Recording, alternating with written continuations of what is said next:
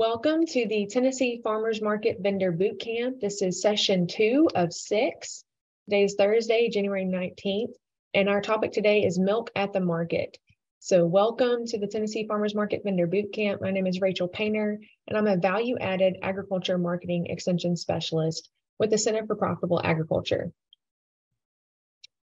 By participating in these sessions, you have the opportunity to receive a special requirement educational credit with the Tennessee Department of Agriculture's Tennessee Agricultural Enhancement Program. So to receive that special requirement credit, you will need to view 5 of the 6 sessions and complete the evaluation survey for each of those sessions, so meaning 5 times, before April 1st. So in the emails that go to the registrants, you will receive that link. You will also receive the recordings. So if you are not joining us live, that is perfectly okay. Just watch the sessions on your own time and then complete the survey. If you have any questions about the TAEP program, you can contact TDA at producer.diversification@tn.gov. Again, I'm a specialist with the Center for Profitable Agriculture, and we offer farmers help in evaluation, planning, and development of value-added enterprises. You can find more information about other programs that we offer at cpa.tennessee.edu, and I would really encourage you to follow us on Facebook as well. To offer these farmers market vendor trainings, obviously we have many people that we collaborate with all the time to offer educational programs through Extension, and we always rely heavily on our Extension agents. So you have an Extension agent in all 95 counties here in the state of Tennessee, and I would encourage you to find your local agent if you are not familiar with them. Again, you can find your local agent by going to utextension.tennessee.edu and find your agent, talk to them, answer, they can help you answer questions about any topic related to agriculture. There's also family and consumer sciences agents and 4-H youth development agents in every office. We also work very closely with the Tennessee Department of Agriculture. Some of our presenters today all of them today are with TDA. And I would encourage you to find their Pick Tennessee Products platform. This is a free marketing platform that is available for our farmers selling direct across the state. If you have any questions about that, again, go to picktnproducts.org. You can apply to be listed on that platform there and find more contact information if you have questions. We also work closely with the Tennessee Association of Farmers Markets. In one of our future sessions, we'll host their president as one of our speakers. But if you have questions about joining that association, you can go to tnfarmersmarkets.org. They also have resources for you as a vendor or as a market manager. Without any further ado, I will turn it over to Paul.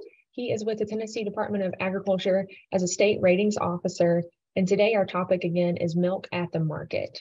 All right, well, again, Rachel, I just want to say thank you and give our gratitude from the department for allowing us to participate in this boot camp and be a part of y'all's series. And hopefully we can help teach you a few things and answer some questions, maybe some misnomers, certainly with the farmers markets. And today I'll try to keep it focused in on just dairy and milk in the market. And I guess before I get started, let me just give a little background to everybody. So yes, I am a state ratings officer. I started with the Department of Agriculture just a little over 7 years ago as a food and dairy inspector. And so at that point, I would do some inspections and visits, at least, at the farmers markets in the Middle Tennessee area. And then I did that for a few years, got promoted to a manufacturing foods and dairy inspector. So I was still checking out dairy farms, retail stores, but more focused on the manufacturing side. And then nearly 4 years ago, I got promoted to this position as it says SRO. So we're called state rating officer. The feds call us a sanitation rating officer or a milk rating officer. So anyways, just to give a little background, and I'd also like to say thank you again to Patricia Zapanos Hart for joining us today and helping out. So as we get to the end of this presentation and we get a lot of questions, and I'm sure you guys will have some after this, she'll be able to help me answer that. And also having Kathy Rubin on here on our produce side. Appreciate you guys. So anyways, just a little background, and as my role as a rating officer and kind of what we deal with, and hopefully I can answer some of the things and discrepancies that we've dealt with. So we'll focus on some of these regulations and requirements, certainly the typical things that we deal with in the marketplace, the best practices that we find, and look at any discrepancies, and ultimately help you all, be safe and successful and with your products at the market. So anyways, if you would, we'll go to the next slide. So the first item of discussion is raw milk. Can it be sold there? Can we sell raw milk at the farmer's market? If you go to the next slide.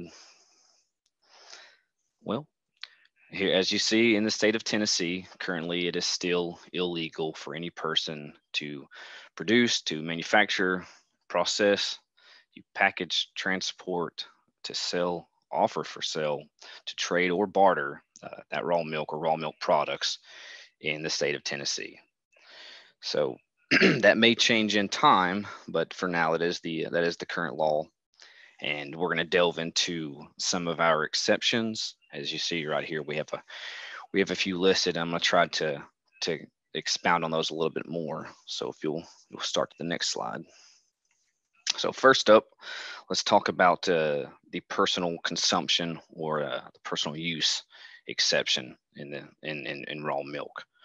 So an independent or a partial owner of a hoof mammal, and when we're talking hoof mammal, obviously, I would assume everybody's familiar, but that's talking about a mammal of lactose secretion, and in Tennessee recognized, and the federal milk ordinance is recognized as a cattle, goat, any sheep, camel, or water buffalo.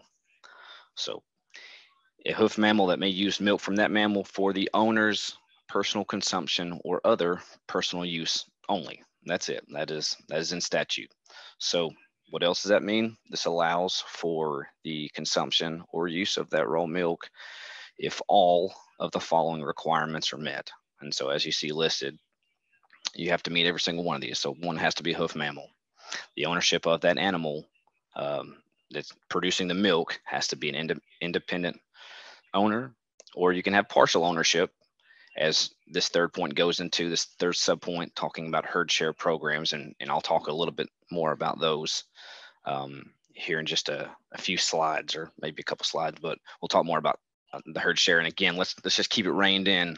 Herd share can go to a lot of different areas, but we're going to keep it just focused on the milk side.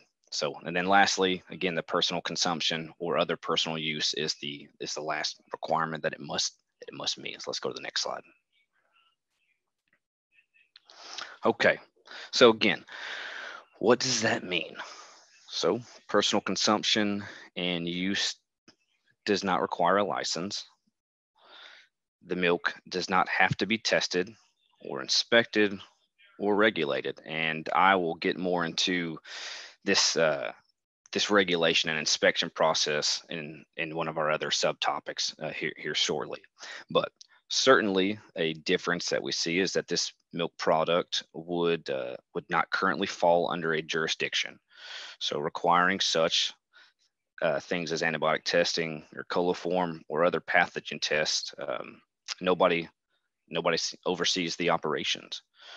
So Tennessee law is specific about purchasing raw milk out of state and bringing it back and selling it to another person, a party or a business out of state.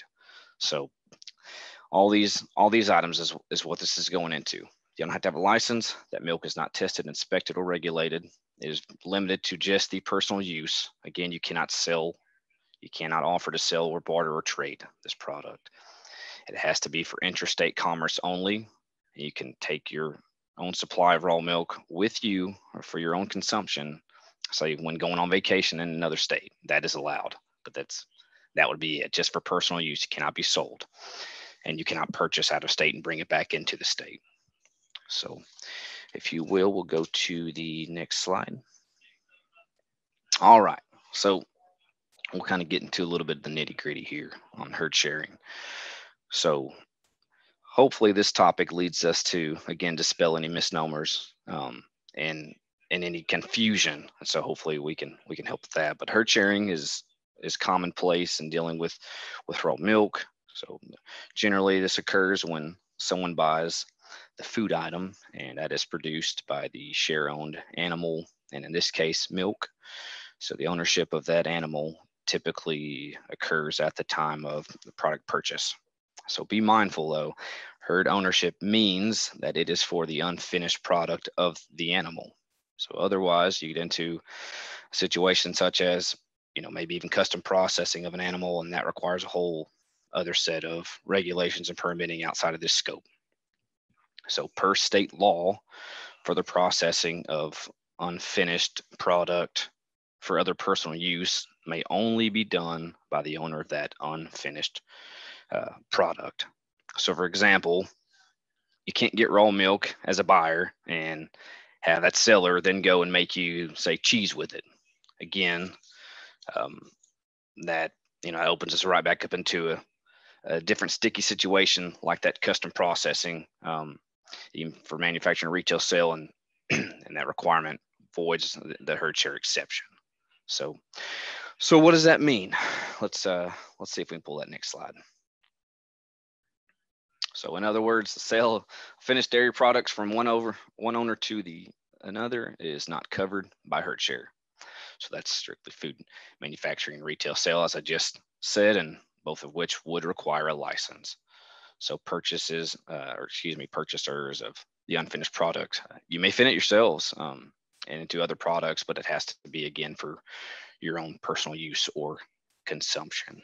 So I think, I'll say you can keep it right there, but I think that for today's session, that's going to be as far as we go discussing the herd sharing. But feel free to reach out to our department if you would like more guidance on this area. I'll have staff contact information at the very end of the presentation, and we would love to make sure that we are available to answer those kind of questions and dispel things that that it gets muddled up sometimes. And certainly we try to be very consistent and amongst our inspectors out in the field and with our office staff. But yes, again, if you have questions, I'll have some names or emails up there for you to reach out to us if we don't help you today. Okay. All right. So moving right along, we'll transition over to another item of exception, and we'll talk a little about the raw milk butter allowance. So as you see, there was a Senate bill number 358. It was signed into law in 2019 to allow this exception. So this allows for the retail sale of raw or what we call unpasteurized butter if and only if it meets the following criteria. And so as you see, it has to be produced separately from pasteurized product in a separate facility. So to those unfamiliar, I'll touch more on the pasteurization in just a few minutes or so. Secondly, it is solely for interstate commerce. So it's not to be sold outside of the state in Tennessee. And then it must be produced by someone licensed by the Tennessee Department of Agriculture, and they are permitted as a dairy manufacturer or dairy plant. And lastly, they have to meet the labeling requirements. So that label must include exactly the following statement. So that warning: the product has not been inspected by the Department of Agriculture. It is a raw butter that may contain disease-causing microorganisms. Persons at highest risk of the disease from these organisms include newborns and infants, the elderly, and pregnant women, those taking corticosteroids, antibiotics, or antacids, and those having chronic illnesses or other conditions that weaken their immunity. So that is in the law. Again, that's 358 Senate bill that states you have to meet this criteria, and on that warning statement, it has to have word for word. So, okay, let's see. We'll go ahead and we'll move to the next slide. All right. So again, what does this mean? So it has to be done in a separate facility. So that raw milk butter is produced separately. So given full protection. And there's a lot of cross-contamination risk, and it's strictly, we're trying to mitigate that. So yes, separate facility for production. And it also has to be done by somebody that carries a dairy processing license, with a tied-in understanding that this product is not tested or inspected or regulated. So additionally, the interstate commerce applies for selling product, and it remains subject to the Tennessee FD&C Act as cited in the 53-1-101 code. And under this regulation, it requires that the product cannot be adulterated. A regulatory agency shall tag, detain, or destroy any adulterated product. And moreover, under this act, the seller or producer may be civilly or criminally liable of any adulterated fruit product. So again, these are protective measures in place on both sides here, but certainly for the consumer. So if you will go to the next slide, that'll be the end of that exception. We're going to move to the third exception discussion. That's talking about pet food. And so in this exception, raw milk that is labeled and sold as pet food means that any commercial feed prepared and distributed for consumption by pets. So this also means that they must have a commercial feed license. These products will require guidance and regulatory oversight by the Department of Agriculture. So more specifically, the commercial feed operations will be permitted by the Agricultural Input section of Consumer and Industry Services Division here at Department of Ag. And so, and those who will do the inspecting and the testing of that product. And I'll have some information that you can reach out to the Ag Inputs team on a different slide. And I think, yeah, okay, thank you. So in complying, the pet food must adhere to Tennessee commercial feed law and state regulations. So they must be labeled as pet food with required levels of protein, fat, fiber, and moisture that's stated on that label. Number two, they must have the species of that animal. So be it, raw, goat milk, or raw cow milk, for example. And then lastly, they must have that precautionary statement that says not for human food consumption. And so let's see, what else did I want to say about that? So it's also subject to administrative enforcement actions, penalties, licensing fees, potential criminal charges. And just keep in mind, when going for this permit, those fees will be based on volume. So, and that last statement, if necessary, criminal charges could potentially arise in these cases if not complying with that commercial feed law and meeting the requirements and state regulations. Okay. All right. So to wrap it up in the obtaining raw milk, the ways you can obtain such legally in the state of Tennessee is, number one, via an owner of a hoofed mammal that produces milk. Number two, you can utilize it as raw milk butter. Or number three, you can use it as pet food. And again, you have to meet the previous requirements that were just discussed. And again, this is recorded, so you can all get a copy of all these that may help you down the road as well. But there's your contact information at the very bottom of the screen. So if you would like to reach out to our Ag Inputs team about that pet food licensing, feel free to do so. Okay.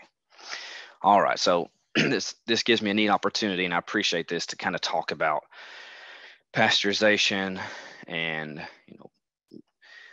what it means, just some basic science behind it, and when it's required, and certainly dispel any ignorance on it or just questions on the guidance issues for it. So pasteurization means the heating of every particle of milk or milk product for a specific period of time and for temperature in order to destroy the pathogenic microorganisms.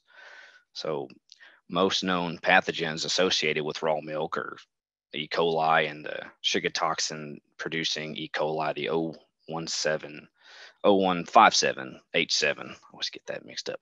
Campylobacter, Listeria monocytogenes, Cryptosporidium, and Brucella, as well as Salmonella. So those are typically found in raw milk and in the microorganism issues that we find, especially foodborne in the public. So this heat treatment that we're talking about, pasteurization of the milk and milk particles, is required to be done in approved and properly operated equipment. And so we look even for design.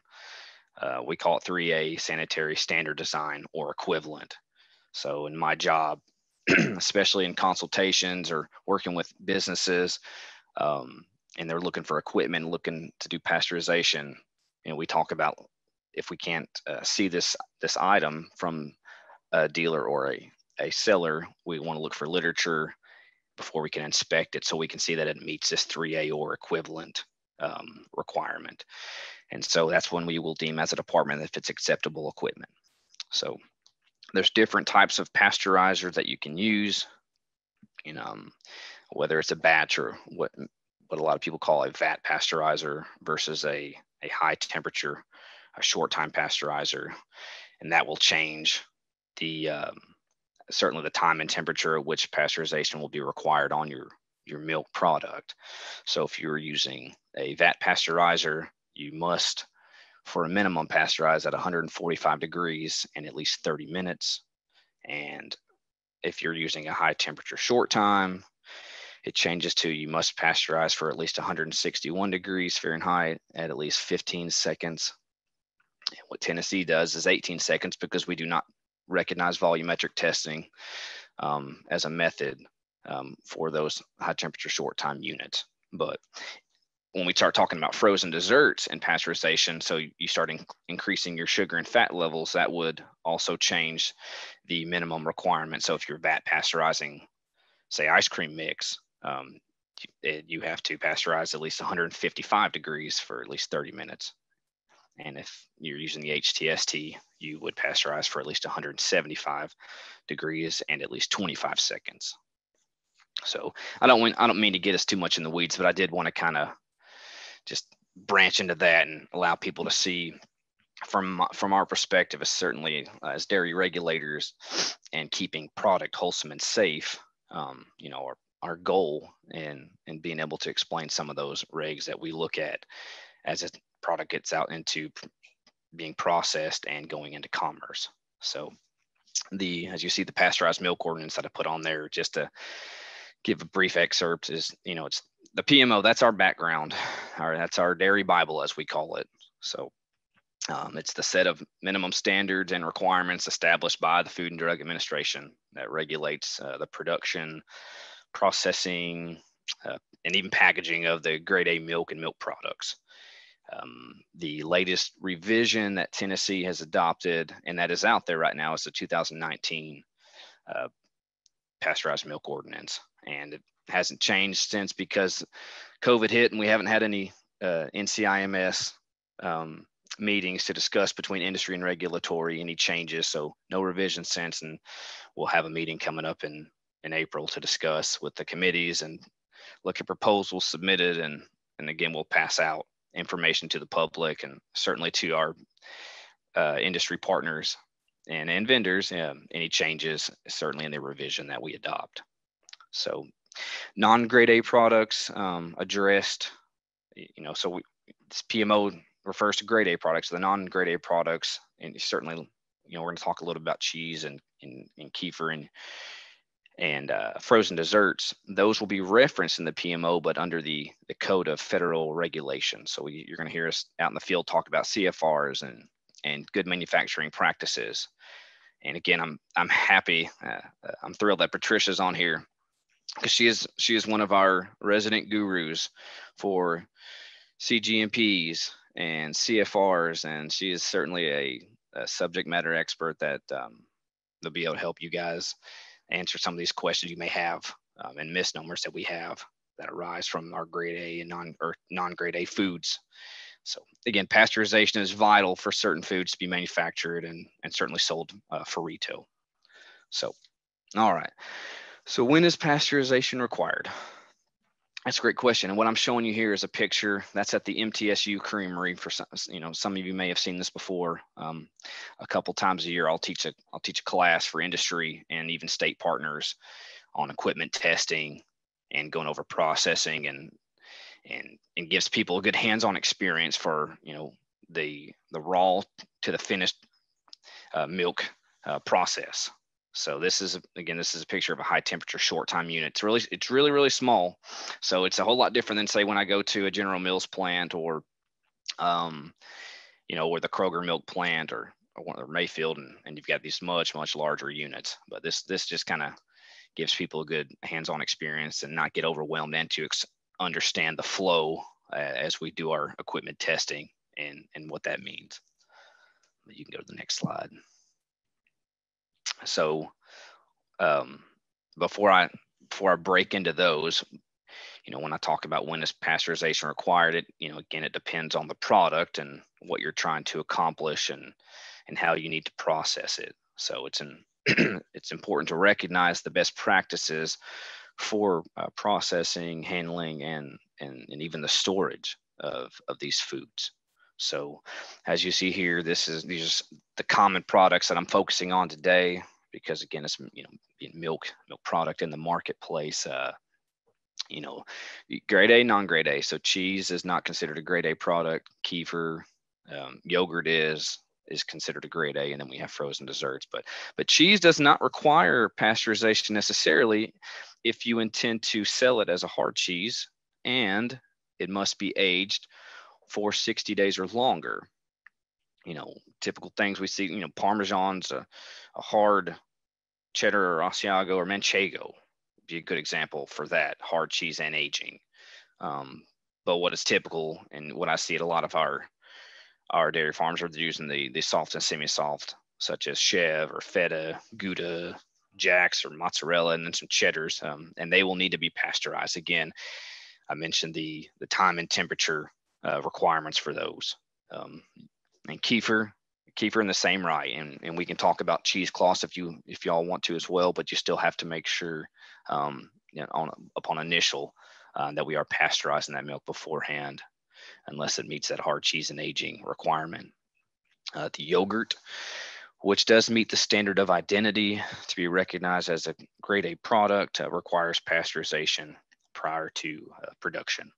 In addition, the pasteurizing milk denatures its protein, so obviously it allows its coagulation as that milk cultures, and it's done prior to the addition of the starter cultures, which ensures that it remains active for fermentation. So, and lastly, frozen desserts, depending if you are a scoop shop and you make ice cream direct to consumers, or manufacturing, determines your pasteurization requirement. So if you have, for example, if you have a grade A product and you introduce it with another grade A product after initial pasteurization, it is required that you repasteurize.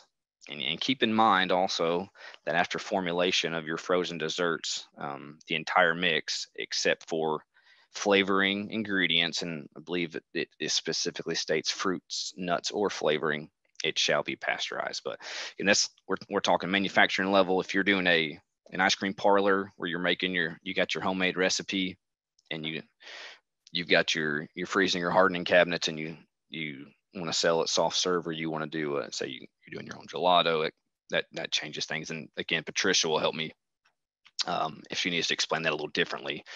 We can do that. But with that being said, just be mindful, again, as you have any TCS products in the market that's for retail sale, it has to be kept, based on the item, either frozen or held under the proper refrigeration temperature of 41 degrees or below.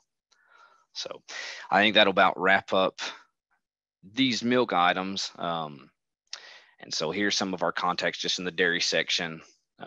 I don't know if any of them were able to make it on today's panel, but please feel free to reach out to us if you have questions.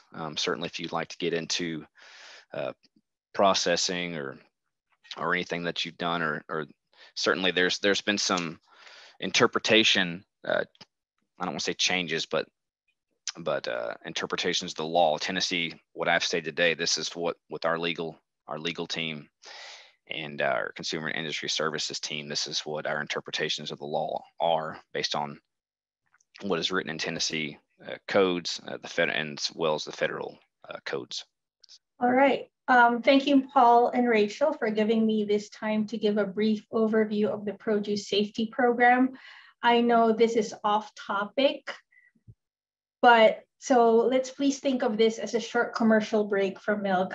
And Paul, and this also gives Paul and Patricia a chance to look at the questions that you have put in the chat box.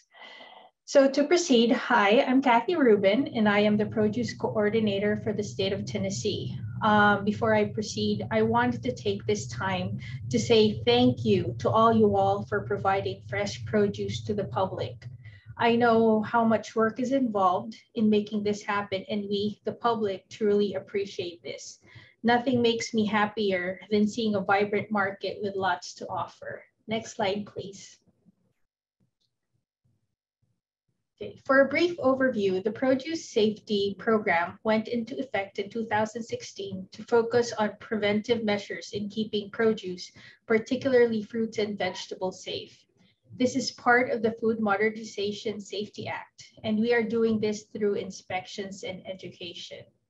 I know that inspections do not give people a warm, fuzzy feeling because who wants to be audited all the time, right? But it is one of the safeguards in protecting the public. TDA, along with the farmers, that is you, share this responsibility. We each have to do our part in making sure that the public, like this girl, eats safe produce. Next slide, please. Currently, there are no licensing or permits required to grow fruits and vegetables in Tennessee. And this is a lot of the questions we get when farmers reach out to us and say, what licenses or permits do we need to grow and sell produce? And the answer is, there is no permits required at this time. However, we do perform produce safety inspections if the farm is covered by the produce safety rule. And just to be honest, majority of your farms won't be subjected to inspections. There are 3 factors that we look into before a farm is considered for inspections. The first is the type of produce that you grow or harvest.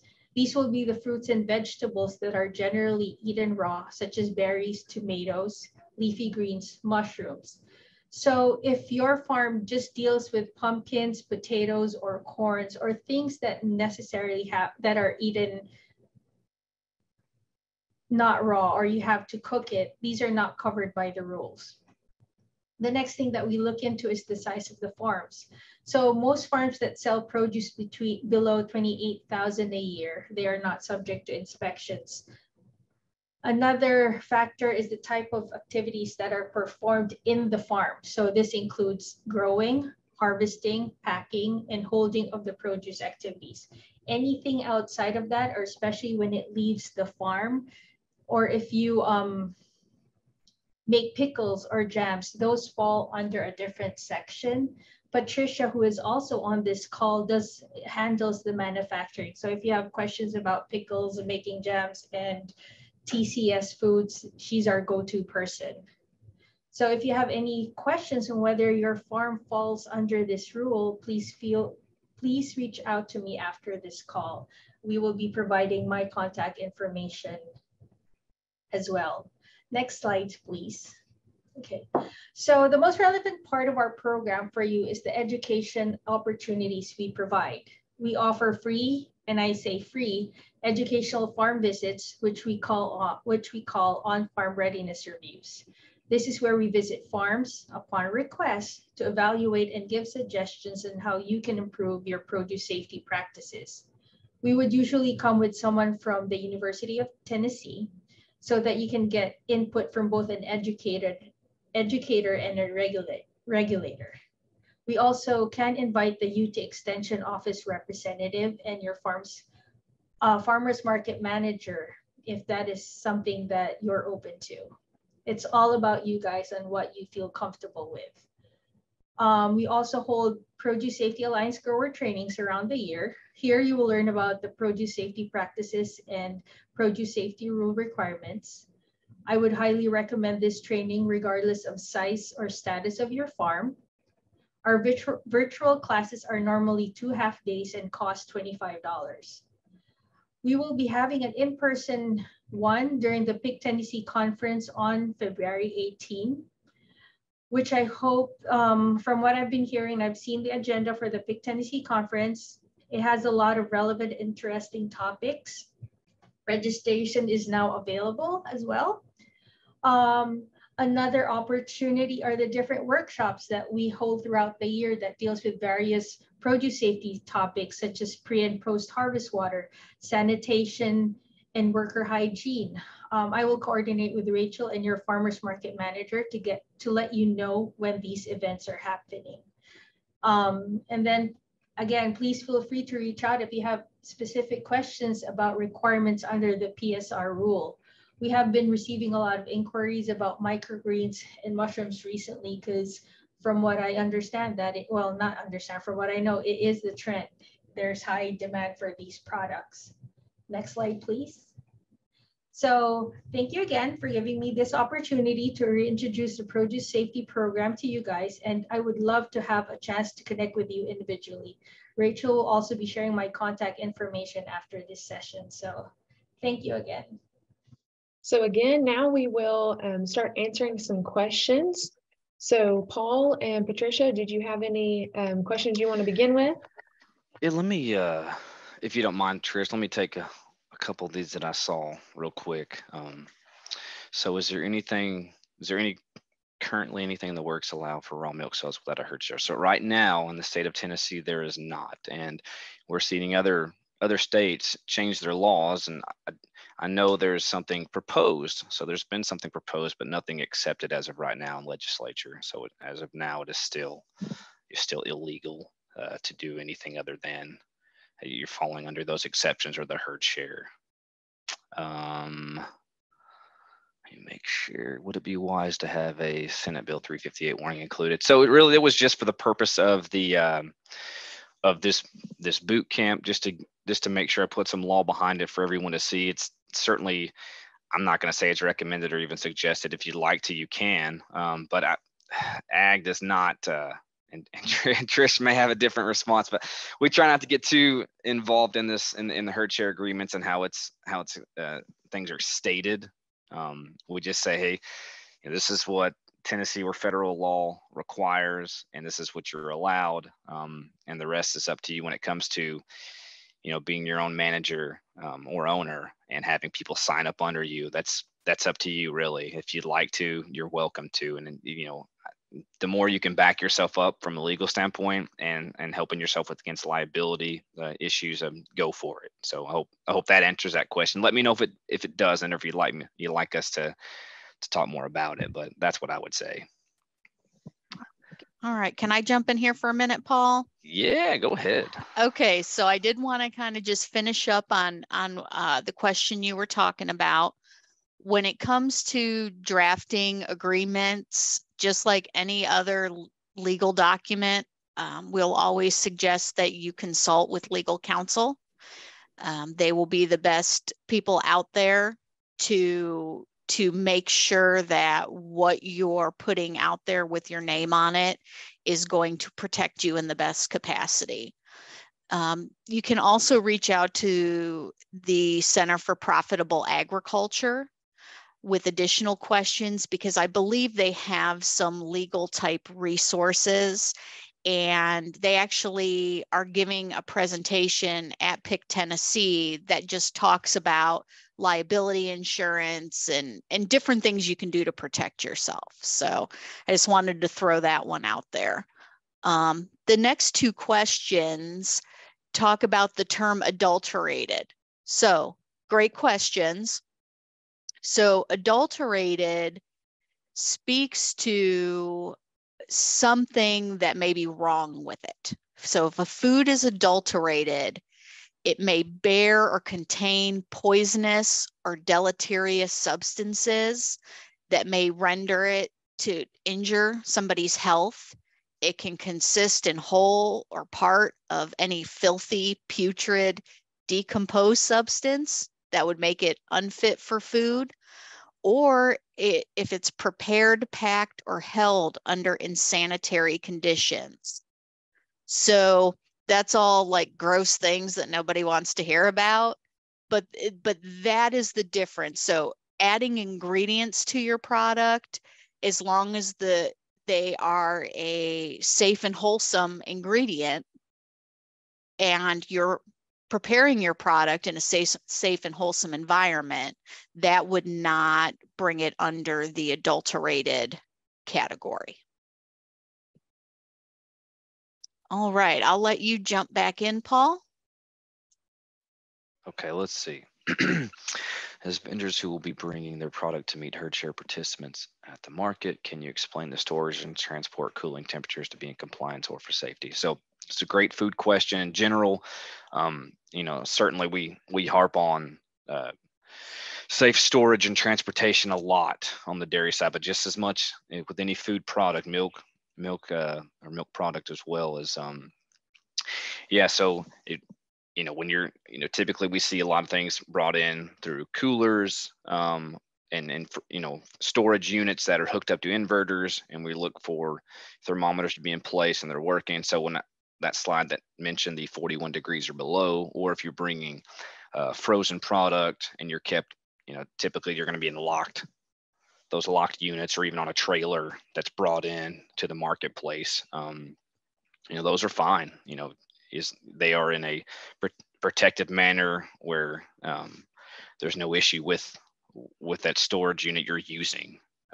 That's absolutely fine. And as far as the temperatures, again, that should suffice as far as freezing or that 41 or below for cold held products that just need to be refrigerated, controlled. Okay, so let's see the next question. So UHT, why is it not common?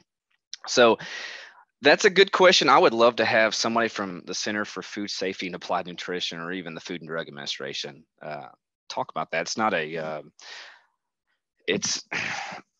I don't really know why it's not common. I think it's just, I think just the practice of high temperature and high heat. So HTST and HH, timing and pasteurization, I think is just the most common for our processing facilities. I can't speak to any certainly political or lobbying reasons, but just in our discussions with our FDA milk specialists, these are just the items that or the methods, if you will, that are typically used. I can't say why UHT is not more, you know, more of a prevalent method. So let's see. Trish, anything you want to? Oh, there was a question I saw earlier. Let me address this real quick so I don't lose my train of thought. And this was a question that I saw about the alpaca and the llama milk. So I believe it's page, oh boy, if I get it wrong, I get it wrong. But I believe it's page 6 of the pasteurized milk ordinance. It does allow for alpaca and llama milk. So I know I spoke on the 5. It's the common. Those are the common mammals in the state of Tennessee. But the Food and Drug Administration does recognize those animals as allowable for as long as they're lacteal secreted animals, and those 2 were listed on the ordinance for the mammals that are allowed. So yes, I hope that answers your question with a good thumbs up. And so now, as far as studying processing, and I would reach out to a different firm that does analysis. Certainly we don't do that here. But maybe I could look into that for you, and you just shoot me an email and just give me your contact, and maybe I can get you some more information on that, if that sounds good. Excellent. Some pie talk. So we've got a question that are pies that contain milk, do they fall under the requirements? Great question. So milk, when used as an ingredient in things like pies or cookies or fudge, I'm going to start by saying it depends. in July 1st of last year, the Tennessee Food Freedom Act passed. And the Tennessee Food Freedom Act changed the scope of what home producers could make and sell to the public without a license. So answer one is, if you are making baked goods like a pie that do not require temperature control for safety, so they don't have to be refrigerated, you can make those at home under the Tennessee Food Freedom Act, as long as you follow all of the other Tennessee Food Freedom Act rules. But if the pie does have to be refrigerated, then no, that is not something that could be made without a license. So I would say a pecan pie is something you could make at home under Tennessee Food Freedom Act, but a banana cream pie would not fall under those regulations. All right, Paul, I think you're up next. Yeah, this this is a question I actually got recently out in the field, and thankfully I was working with the branch director for Milk Cooperative of FDA. So hopefully I can quickly answer this. So I believe that's a UVC. Should be talking about the ultraviolet, these and the light, and the nanometers with enough concentration that it would be a viable option. So as of right now, it does not work for milk and milk products. So for water, if we're talking use of water, it absolutely does. But based on the viscosity, the density of milk in that product, it does not. It is not an option for pathogen destruction. And so that's why pasteurization has been the go-to, and that is the be all. And so then that is talking not just state, but that is a federal law. So UVC would not be a viable option. And so I'm not going to tell people not to use that in their system. It's not going to take care of the issue, and it's not going to be a good safeguard measure just because of that product. But hey, that's a very fair question, and I appreciate you asking. I got that one recently, and it was a good curveball question, but out in the field. But thankfully, it's pretty cut and spelled out as far as milk and milk product and proper destruction of every particle of that product to be taking out pathogenic microorganisms. So thank you for asking. We also have another question about UVC for sanitizing vegetables. So for our guest that is asking that question, if you would mind, please email me, myself, Patricia, or Paul, and we will try to help you get some answers to those questions. But for today, we're going to kind of keep it towards milk. So again, email us those questions. We're happy to help you find some answers. We do have some other questions, Patricia, about using raw milk in a pie that you make or for icing. So again, can you use milk in icing, and can that milk, or in a pie, and can that be raw milk?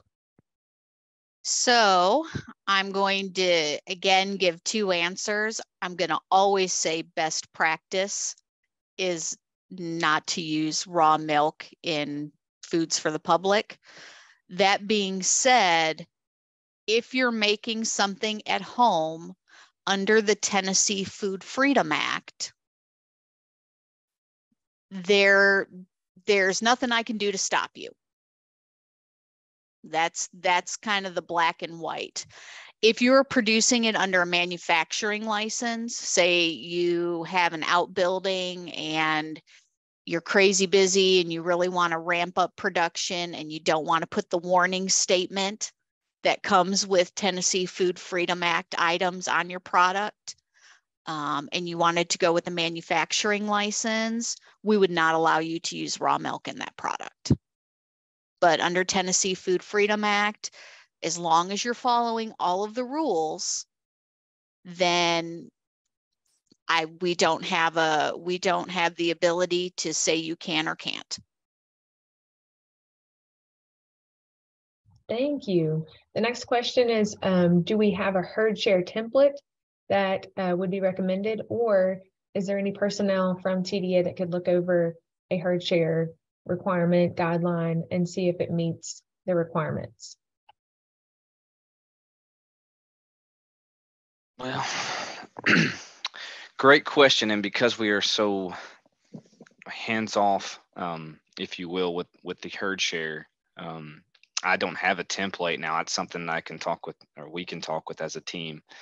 And it kind of couples into that. Do we have recommendations for legal counsel who know what they're talking about question? Again, that's something we would do with our legal team to see how they would like us to address that. Is certainly how we give guidance, like these presentations and when we're out in the field and at these farmers markets, to make sure that people, there's no misunderstandings, and that we are very consistent in what we're telling you guys, and certainly building the trust that what we say is what are the guidelines and regulations that you follow suit and you trust that it is what it is. So Trish, I don't know if you know of any necessarily. And that's exactly what I was going to say, as far as, again, those written agreements, those items to fit into the niche keyhole exceptions. TDA is not going to have guidance documents for that. I saw that Megan LaFew was on here because she asked a question. She may have some advice about what CFP, or not CFP, I'm sorry, I have all these acronyms floating in my head.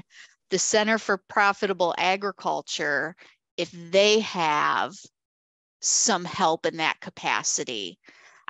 That would be my best guess, is to point you towards extension and point you towards UT Food Science to see if they have something that can assist you. Thank you. That's great. That was great. Thank you, Trish, for saying that. And certainly I don't see any other questions, but please, everybody, you have our contact information on here. If there's something else I can help you answer, and certainly as far as guidance tools, shoot me an email and I'll do the best I can to get you what you need, certainly for success and to keep your business, going as really as profitable as you can. You guys give us a job and you trust us to help you guys out as well. And so we want to make sure we keep you safe and wholesome with your products. Thank you both. And thank you to Kathy as well.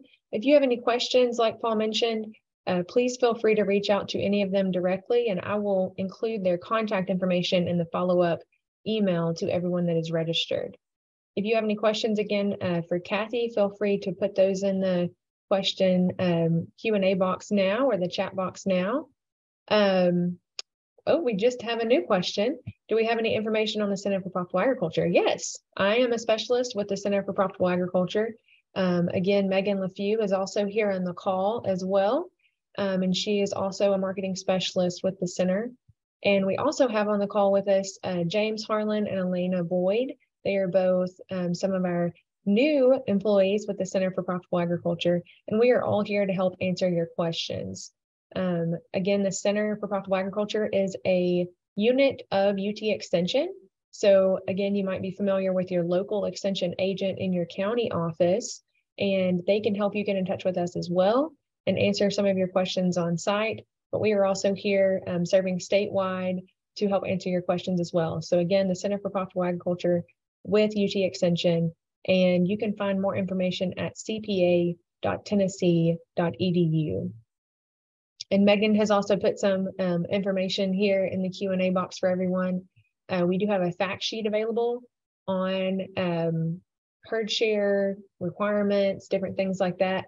And again, herd share agreements and things like that are really a great area for both UT Extension and the Tennessee Department of Agriculture. But again, we're happy to help walk you through any of those questions you might have individually about your operation.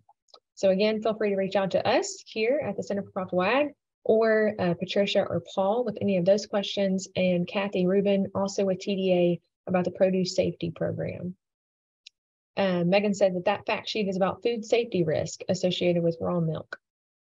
So again, please check that resource out, and I will include that in our follow-up email as well, so that you have access to that. And again, all of these sessions are recorded and posted on the Center for Profitable Agriculture YouTube channel, so that you can review them if you want to go back and re-listen, and find more resources as well and other videos on that YouTube channel. There are no other questions. We will go ahead and end this session. Thank you again for joining us for the second session of the Tennessee Farmers Market Vendor Bootcamp. Again, please complete the follow-up evaluation so that you can get credit for attending this session for the Tennessee Department of Agriculture, Tennessee Agricultural Enhancement Program, Application B. And again, if you have any questions about how to apply for that or what that is, please let us know. We are here to help. Okay, so thank you for joining. We will hang on here for a few more minutes and answer any follow-up questions that you might have.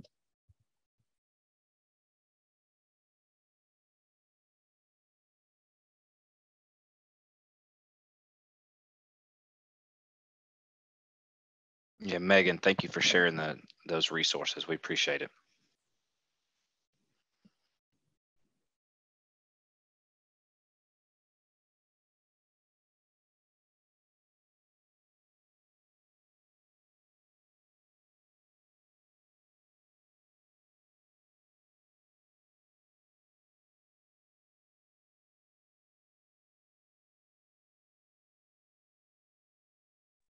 We had a question about the link to the survey. It will be in the follow-up email.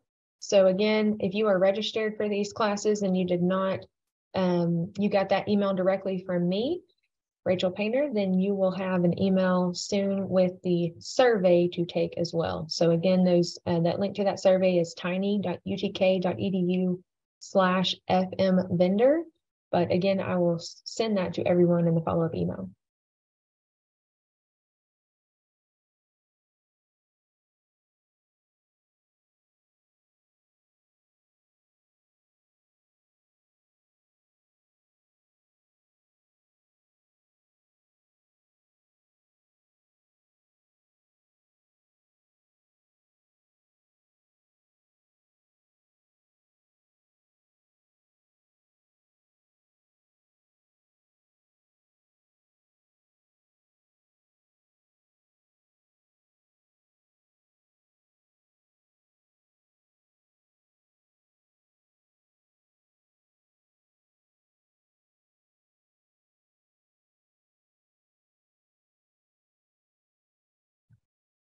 And Paul, if you would please send me your slides, I'll send those out as a PDF in the follow-up email too.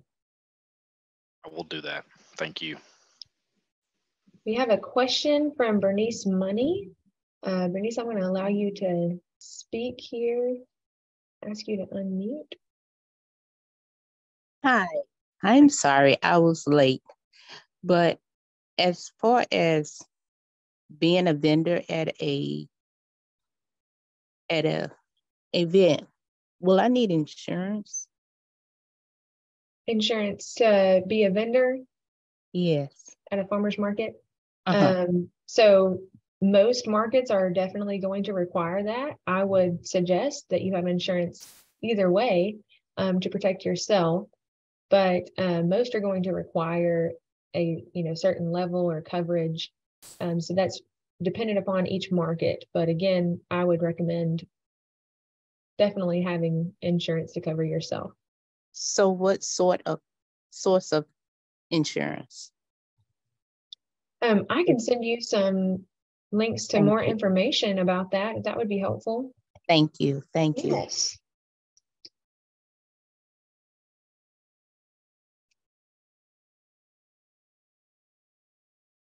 And do you know the crops that are profitable to take to the market? Again, that is really going to depend upon your area, your market. But I'm happy to, schedule a follow-up time to speak with you about your operation and where you're at in the state and the skills and resources you have available and help you make a plan. Thank you. Yes. Bernice, is your email or is your name here on Zoom what you registered with so that I can find your email address? Yes, Dover Glen. Sounds great. I will send you an email. Thank Thank you. you so much. I appreciate it. Sorry for being late. You're fine. Okay, everyone. So that concludes our session, of course, again today. So if you have any questions, again, feel free to reach out to any of us and I will send a follow-up email when this recording is posted so that you can review it if you have any questions. And again, we will include some links to where you can find more resources, the slides from today, the recording, and the evaluation survey link, including, I know I see a question here in the Q&A, the produce safety rule. So we will send you some resources about what we discussed today.